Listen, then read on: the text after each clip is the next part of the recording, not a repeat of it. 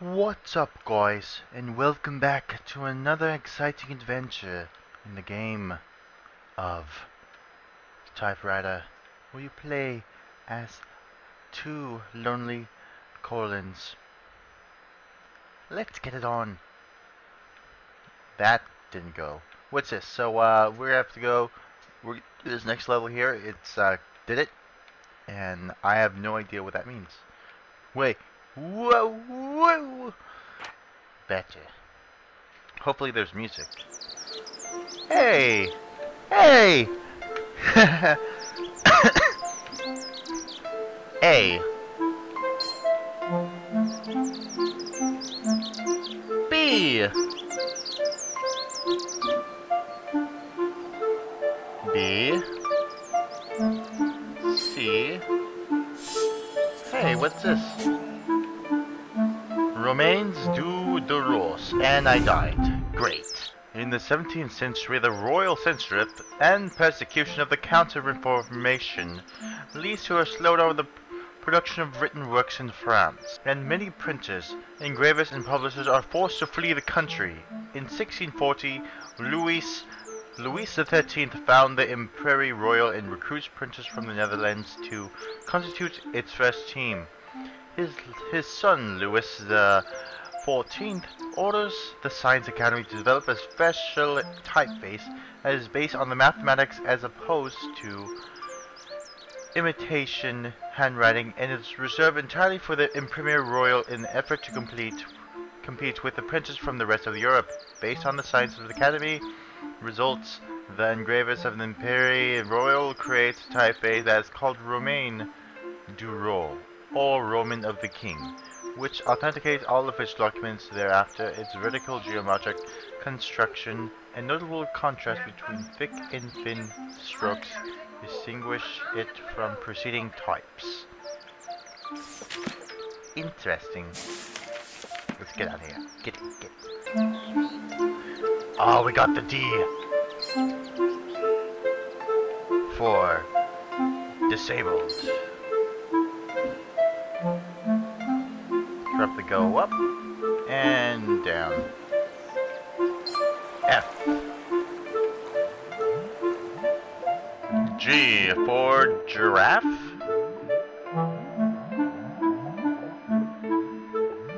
And. We'll have to get the and. Hey, we got the and. Let's jump. Hello! Columns. I don't know what letter that was. H.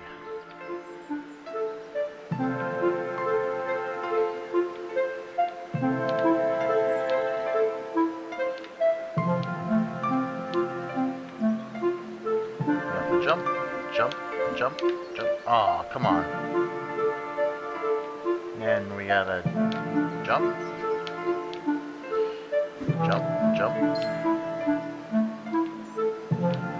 Oh yeah. Lots of letters.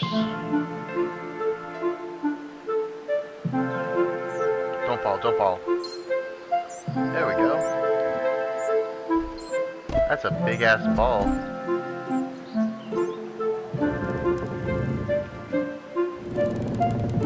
I think we need it for something.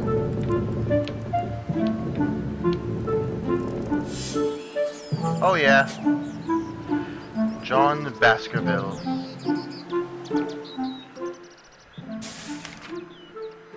John Baskerville.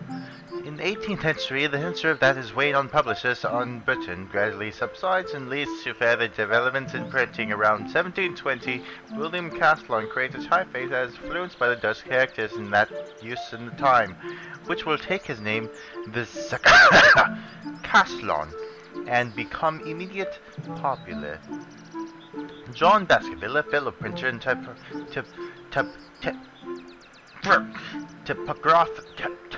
typographer, continues the work of Caslon. In 1750, oh no!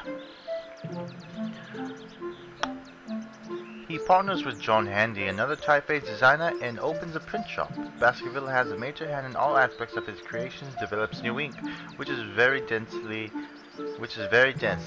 hereby allowing for more intense colors as well as the use of paper that is smoother than previously used. Along Handy, Baskerville attempts to improve Catherine's font allegedly by increasing the contrast between thick and thin strokes and making the serif sharper, tapered, and more vertical.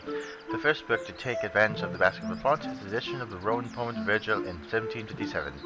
Baskerville is appointed printer to the Jeez! Baskerville is appointed printer to the University Conference in 1758. His characters impress his contemporaries as well as the American diplomat Benjamin Franklin, who takes a copy of the font with him when he returns to the United States.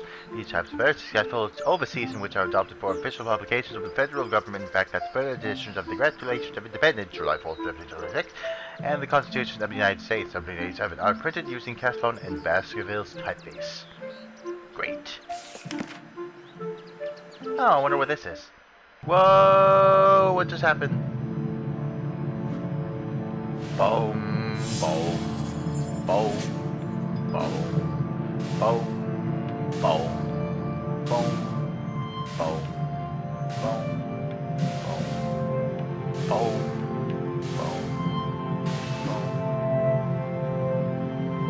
boom, boom. We got this. Come on, blow that whistle.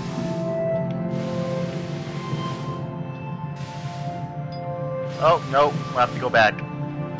And go this way. Jump. Oh yeah, there we go. Let's open this bitch. Haha. Oh yeah. Let's get out of here. Go. Get out. No! Oh jeez.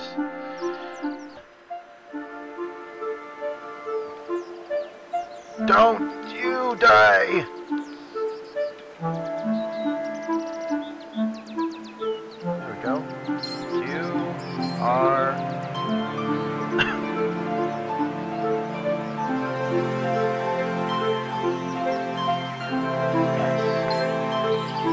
Oh yeah. Is it me or the music getting louder? It's probably getting louder.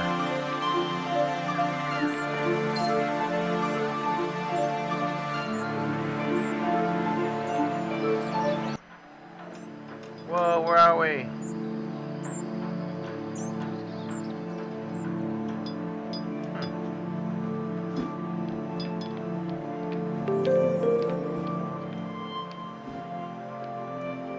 Gotta go over here first. And we jump.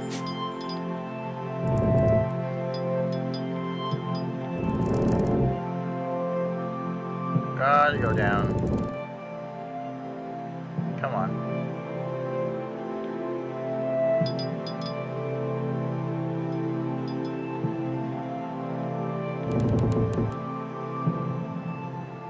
Come on, go down. You got this.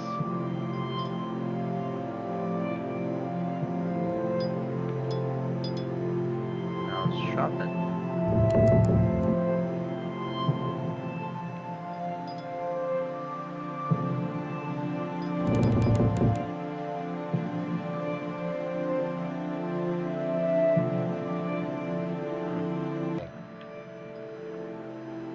It's a big Z.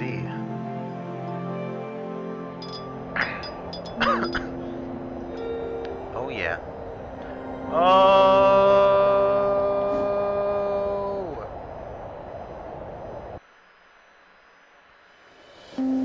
Well, we did it. Did it? We did it. Did it. Well, that's it for now. If you like anything in this video, you can help support our channel by clicking the like and share buttons below, and don't forget to subscribe. And if you have any suggestions of what to play next in my future videos, just leave that in the comment section below too. And until next time, this is JRollXS signing off.